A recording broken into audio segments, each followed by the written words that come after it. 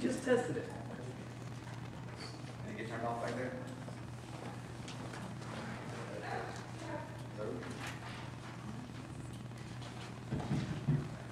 There we go.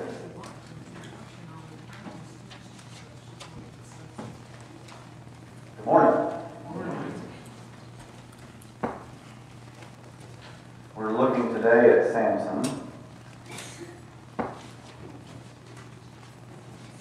I'm counting down the weeks until Mark's up here.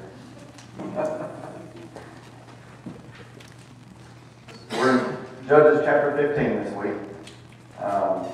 Last week we looked at Jephthah's vow. So after Jephthah sacrificed his daughter, the part we didn't read about, the men of Ephraim confront him, just as they had done Gideon.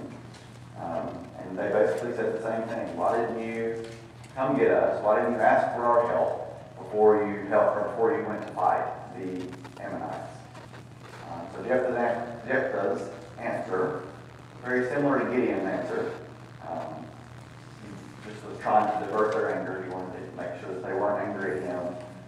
So he tells them, I did call on you, but I didn't get a response from you. So I had to take it on myself and go into battle without you. He used the words, he took his life into his own hands, so it makes it sound like this dire situation. He fought the Ammonites, but he says he did it with the help of Yahweh. So unlike Gideon, Jephthah doesn't get okay, no problem. Evidently, the Ephraimites were not happy with his answer. So they ended up won the battle. So Jephthah and the Gileadites struck down the Ephraimites. So we're looking at these. One question that comes to mind, we're looking at the Gileadites, the Ephraimites. We look at the tribe of Manasseh. All of these, none of these are the original 12 tribes of Israel. So who are these three tribes?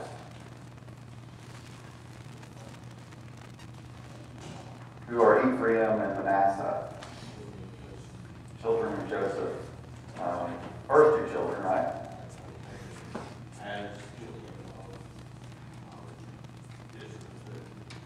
So Ephraim and Manasseh were first two children of Joseph, and Joseph's father, Jacob, kind of claimed them as his own. As he was dying, he brought in his grandchildren, and he gave them his blessing, just as if they were one of his own children. Jacob told Joseph that he could have all the rest of the children to himself, to his own name, but these two children were to be remembered as part of Jacob's name, which I thought was interesting. I really don't understand the logic behind that, but I'm sure there was something. So then the Gileadites, who are the Gileadites?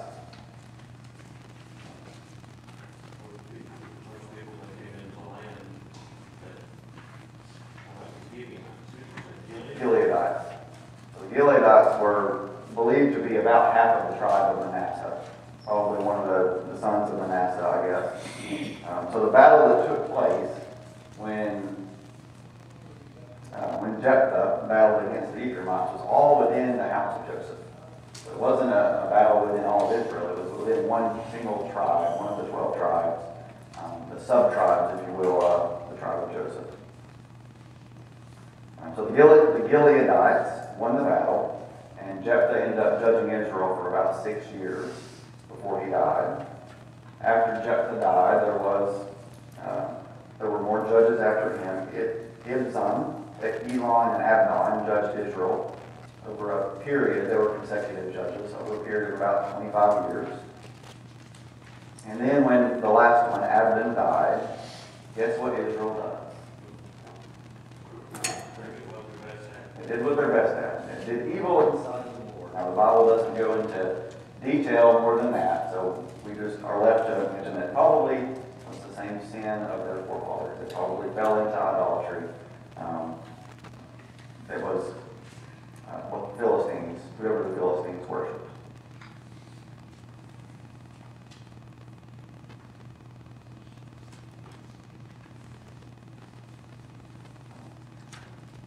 I didn't bring my Bible up. I forgot I was going to read one. So Judges chapter 13, verses 1 through 5.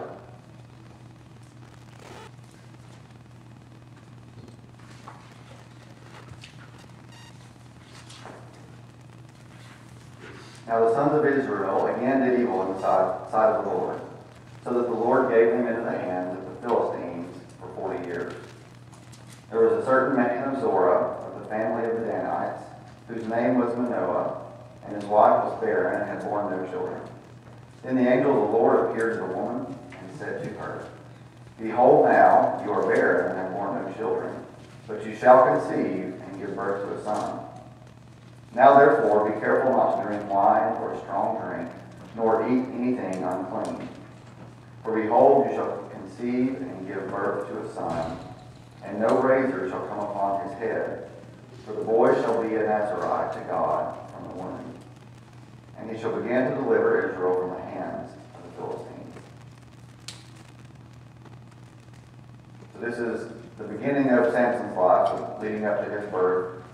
So the angel comes to Samson's mother and speaks to her, and she goes back and she tells her husband that this angel had come before her, and the husband ends up praying to God, and he asks God to show him the same thing, to show him and Samson's mother how they are to raise this child.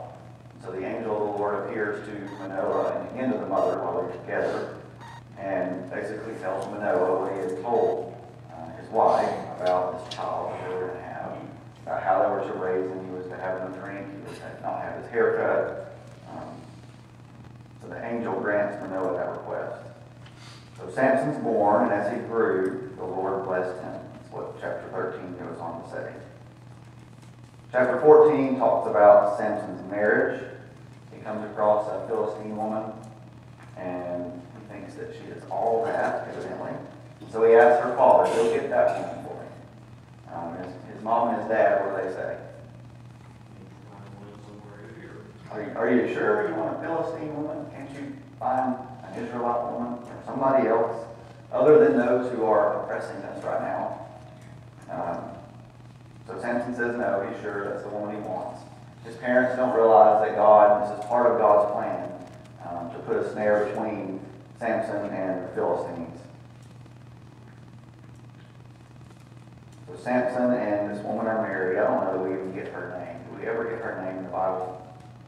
I could not find it. So Samson's married. He ends up telling his wedding party, I'm assuming it's his wedding party, a group of about 30 Philistines, a riddle. And in the riddle, he says that they can guess the riddle after 7 days, and he's going to give each of them a set of linen garments and clothes. But if they can't solve the riddle in 7 days, then each of them owes him a set of linen garment and clothes. So he really makes a bet with them. And he takes his bets very seriously, evidently. So for 3 days, these Philistine men try to solve the riddle, but they could not do it.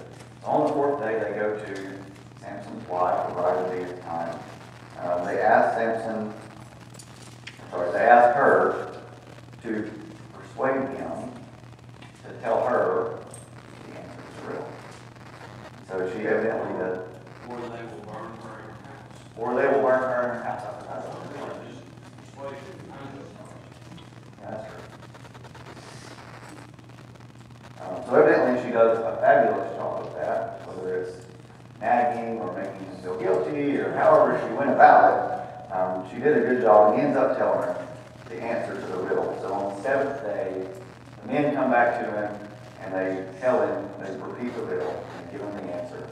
And it makes him so mad that he follows through with his promise. So he goes up to another town, he kills 30 men, takes all of their clothes, brings them back, gives them to the men that he promised, so he follows through on his bet.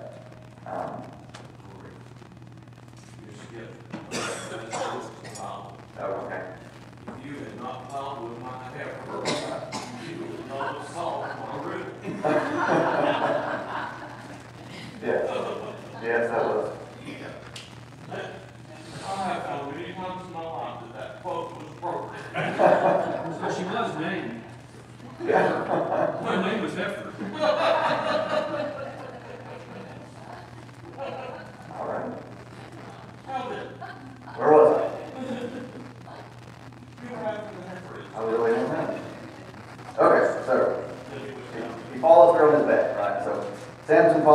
his bed. He does give them each their garment of clothes that he promised them. But then what happens? What does he do?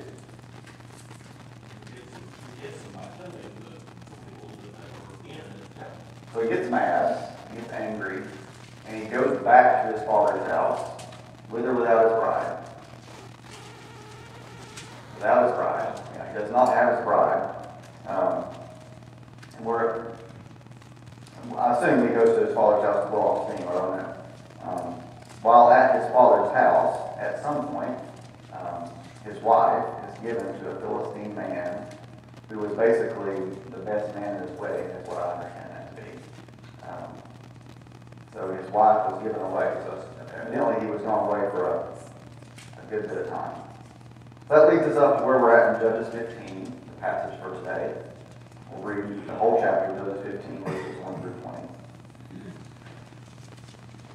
After a while, in the time of the wheat harvest, it happened that Samson visited his wife with a young goat. And he said, "Let me go in to my wife, into her room." But her father would not permit him to go in. Her father said, "I really thought that you thoroughly hated her. Therefore I gave her to your companion. Is not her younger sister better than she? Please take her instead." And Samson said to them, "This time I shall be blameless regarding the Philistines if I harm them." Then Samson went and caught 300 foxes, and he took torches, turned the foxes tail to tail, and put a torch between each of their tails.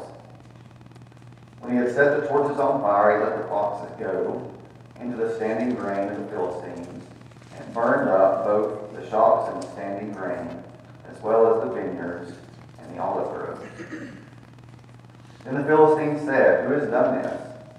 And they answered, "Samson, the son-in-law of the Timnite, because he has taken his wife and given her to his companion."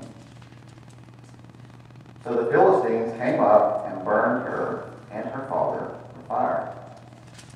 Samson said to them, "Since you would do a thing like this, I will surely take revenge on you, and after that I will cease."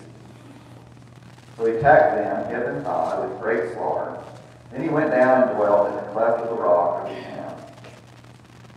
Now the Philistines went up and camped in Judah and deployed themselves against Lehi. And the men of Judah said, "Why have you come up against us?" So they answered, "We have come up to arrest Samson, to do to him as he has done to us."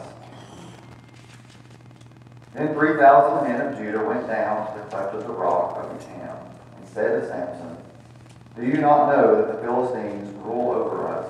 What is this that you have done to us?" And he said to them, "As they did to me, so I have done to them." But they said to him, "We have come down to arrest you, that we may deliver you into the hand of the Philistines." And then Samson said to them, "Swear to me that you will not kill me yourselves." So they spoke to him, saying, "No, but we will tie you securely and deliver you into their hand. But we will surely not kill you."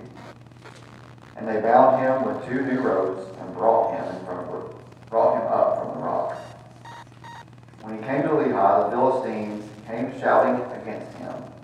Then the Spirit of the Lord came mightily upon him, and the ropes that were on his arms became like flax that is burned with fire, and his bonds broke loose from his hands. He found a fresh jawbone of a donkey, reached out his hand and took it, and killed 1,000 men with it.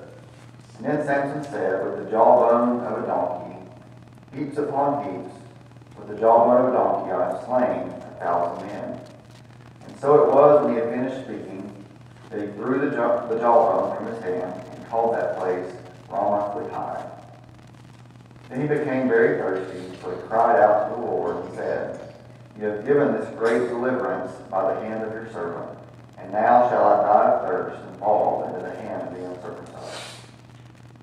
So God split the hollow place that is in Lehi, and water came out, and he drank, and his spirit returned, and he revived.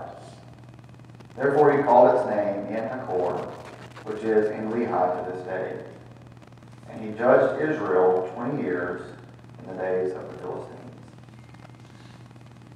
So this chapter starts by saying later on, we're led to believe again that there's sometime between when Samson left his wife to go to his father's house and when he comes back to return. We can assume it's probably more than a day or two.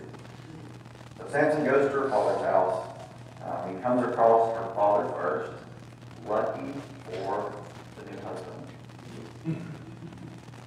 The father obviously thought that Samson would not be back and that the marriage was no longer valid. So that also, to me, gives us a hint that we're probably looking at a time frame of weeks or months, however long that he was gone. It was a long time that he was gone away and had no communication, evidently, with the Philistines or even with his wife. Can you imagine how scared that father must have been to see Samson walking up to his house? He obviously knew how strong Samson was physically, but beyond just his physical stature, he also knew that Samson had killed the 30 men that he brought back the garments from. He probably knew, I'm assuming from the riddle, that Samson was the one that killed the lion with the bare hands. So he knew Samson's physical strength, and now here he was, standing face to face with him, probably alone or with a handful of people or less, knowing what he had done, knowing that he'd given his daughter to this other man. So you know that father is probably just shaking in his boots. Well, we're not told how long it was. We are told that it says that later on, at the beginning of wheat harvest. Right. And so it seems to be at least a season as far as time. Right. That's true. So Samson, as dramatic as his anger was over cheating on a bet, I'm sure that father and everybody else that saw him coming thought that he was just going to explode with anger when he got there. So finally the father ends up telling Samson what he'd done, and what does Samson do? Does he react? Does he blow up and kill everybody right away? Somehow, this man that we think probably has a bad temper maintains his composure, seems to keep a cool head for the most part, given the circumstances. And instead of lashing out right then, he leaves. Why do you think he doesn't kill the father and his wife or whoever right away, or the new husband? That's something that would be pretty common today. Back in Bible times, probably was very common if you caught somebody cheating. Why do you think he didn't do that right away? He was strong enough. All of it. Maybe. Maybe it would be too easy, be too quick. If he leaves, he knows he leaves in dreading whatever he's going to do next. Not knowing, just like when he left the first time, if he's going to come back, when he's going to come back. Maybe he knows what's going to come. Maybe he knows that their people are going to turn and come back on him. We find out a few verses later that the Philistines do take care of that job for him. Samson doesn't have to come back and kill him. Carry out the thing they said that they would do if she didn't find out the riddle. That's true. So we see that the Philistines, they come back. We don't know how many there are that were there to kill the father and his daughter.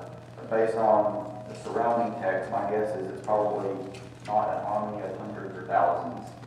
I don't think they would send that many just to kill one or two people. So we see that Samson gets to respond to these Philistines that killed the father-in-law and his wife. So to me, it sounds like Samson probably still loved his wife based on his comments. It sounds like he went and got his anger out on the foxes and the fire and the Philistines for what they've done, and probably returned back to the father's house because he was there to speak to the Philistines that killed him. We're not given that exactly in the text, but that's what my assumption is. Why else would he be mad at the Philistines for killing his wife? Probably wasn't mad about the father-in-law, was probably mad about killing the wife. And as we'll see next week, when Samson falls, he falls hard. We look at the example of Delilah next week. So we know that females definitely can can be a weakness of Samson. The next part I think is very interesting to me. The Philistines then send an army to find Samson. How many does it say that they send? The Philistines send about 1,000. We're left to believe it's about 1,000. How many Israelites then? So the Philistines come, they come to the Israelites, Samson's not there. The Israelites say, oh, we'll go find him. And then they get the 3,000. So it's 3,000 Israelites. They go out looking for Samson. They go to find Samson. They know where he is. So if you look at just that, the Philistines send 1,000. The Israelites quickly can round up 3,000. Why would they not just go to battle for their fellow Israelite instead of going to get him and bring him back to them? They have the numbers. Why do you think they wouldn't take that opportunity to defeat their enemy?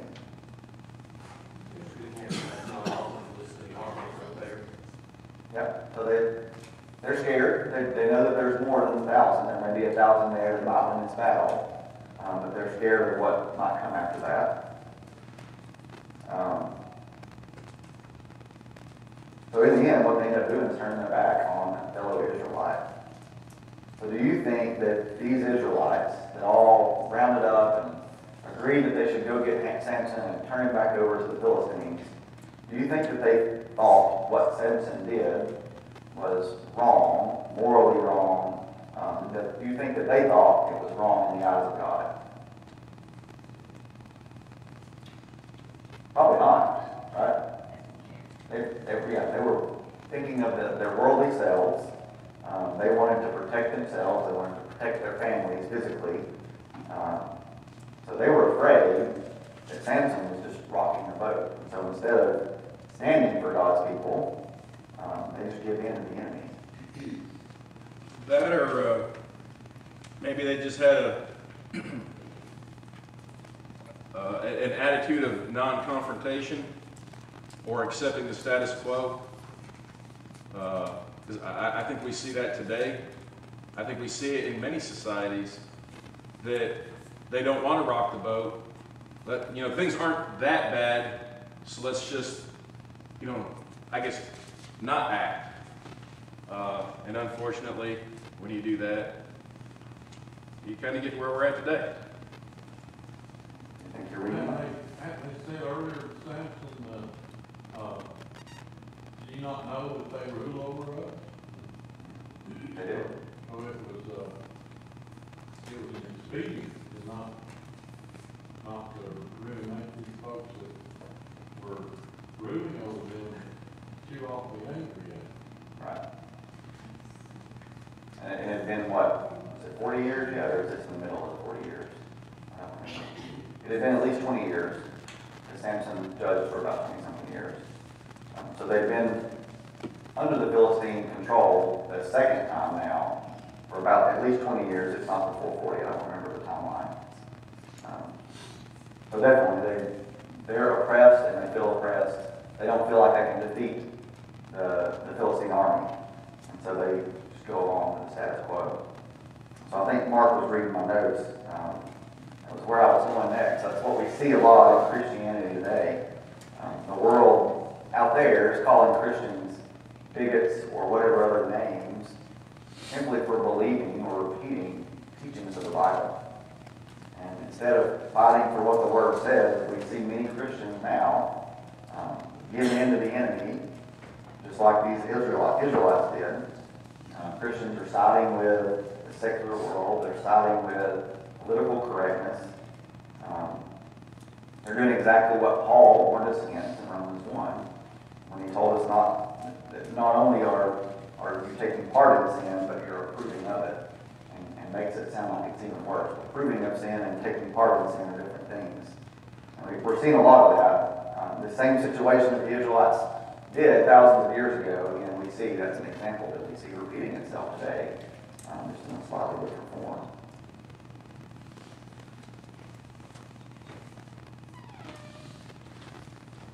That's the first takeaway I have. Really, the takeaway from the lesson are two things.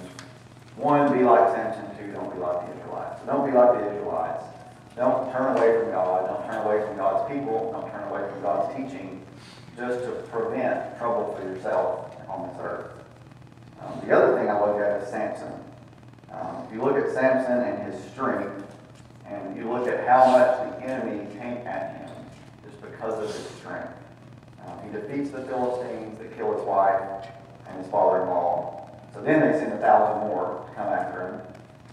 The enemy knew how strong he was physically, and they knew that he needed more than a couple dozen men to take him down, to kill him. So they send 1,000 men, thinking that'll be enough. I think it's interesting they only send 1,000. So it seems to me that they know they're not going to get much pushback from the rest of the Israelites. So that tells you kind of how the Israelites acted toward the Philistines, what their reaction was. So the enemy knew how strong he was physically. They knew he needed more than a couple dozen men. If you look at that, how does that relate to us? And the stronger we are in the Lord, the stronger we are in our faith and our deeds, the more Satan comes at us, the more Satan brings at us. The more we defeat Satan, the more we overcome one situation, the stronger he's going to come at us the next time. That comes at us, I think, in many forms. It comes at us in the form of medical issues, sickness, health, financial issues. It can come at us in the form of family or friends that are caught up in sin, and there's really nothing that we can do ourselves to control that. And it also means we can do that much more as well, because Samson did. I mean, he was given the gift of his strength, and he used it and did things that normal men couldn't do. So. That's right. So he never gave up, even after his own people turned against him. Samson still had the faith that God would take care of him. He still believed that God was with him. And even after his people turned on him, delivered him to 1,000 Philistine men, he still defeated those 1,000 men. He did what looked like it was impossible. I think we can count on God to be there the same way that Samson did. The same way that he trusted God to be there in this situation that he thought was impossible. When it seems to us like we're up against an enemy today, and it's probably not going to be 1,000 men like Samson was. Probably not going to be something as life-threatening as what Samson was about to face. But when it's our lives, when it's our situation, it's our crisis, it's a big deal to us. So we have to remember that it is impossible for us to control the situation, but it's not impossible for God. In Philippians 4, Paul's talking about he's talking about himself having both been rich and having been poor, dirt poor. He says that even when he was dirt poor, that he didn't know how he was going to survive, but God provided for him. And that's where we have that Philippians 4:13, that verse that everybody today loves to use. I can do all things through Christ who strengthens me. So we see this example of Samson. We see the ties of the New Testament. We see the ties of our lives today. It's something that we can learn from. Anybody have any other thoughts before we close?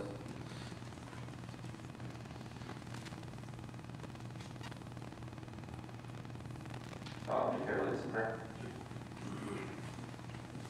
Lord, we thank you for the day you've given us. We thank you for the many blessings. We thank you for your word and the opportunity to study. Pray that you'll be with us as we meditate upon these things that we've learned today and put them into practice. Pray that you'll be with us as we go through the rest of our worship services this day. In your Son's name.